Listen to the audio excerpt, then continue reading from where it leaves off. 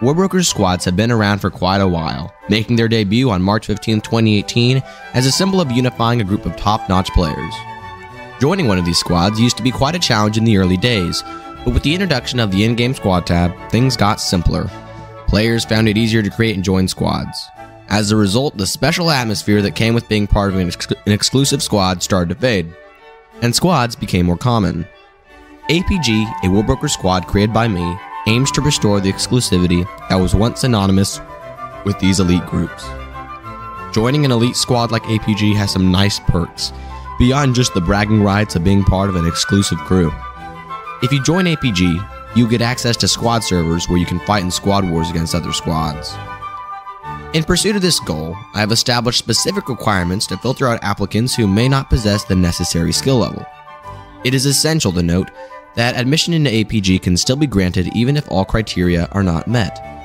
Applicants must, however, showcase their skills in-game. Alright, here are the requirements. First, you must be higher than level 73. Second, you must have a kills elo of 1703 or higher. In this video's description, I linked a website where you can find this statistic online. Third, you must have a kills to death ratio of 2.3 or higher. And finally, you must be proficient in at least one type of vehicle. If you meet these criteria, check the Google form in the description to apply. You're just about guaranteed to be accepted. If you don't meet these criteria, don't worry. With time and practice, you'll get better. You might be accepted in the future. I hope that this video clearly stated the ideals and standards of an APG squad member. Thanks for watching. I'll see you in the next video.